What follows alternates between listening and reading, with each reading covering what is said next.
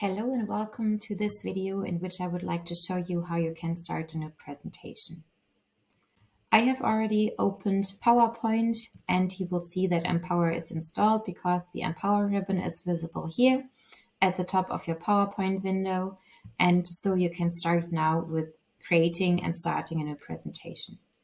How you do so, you will go to the New section within the Empower ribbon and click on the New button here, and then you will see that the window, the Empower Library, will open up, in which you can choose your master, which is in our case the Empower Companies default here.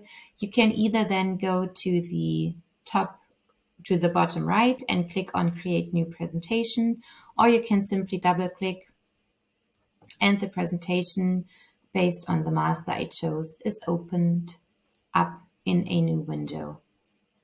Before we start with filling these slides with content, I will go to the presentation settings, and here you have on a individual company basis some choices you can make.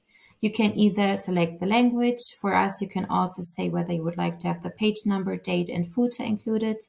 You can say the confidentiality degree you would like to have within your presentation, and also just decide on a few further information that might be available, which in our case are additional guides, slide number, label, and watermark.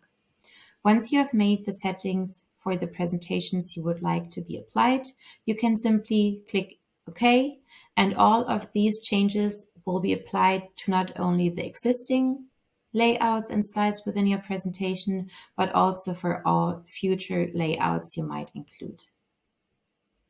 How you can include new presentations is if you click the right mouse click and then go to New Slide. That might be then or will be then included. You can also go back to the New section within the Empower ribbon on top. Go here also to the New Slide and choose the respective layout you would like to include. This will then also include it in the presentation, and you can fill the different slides with the content you would like to have. I wish you good luck with creating new presentations and hope that this video helped you in doing so.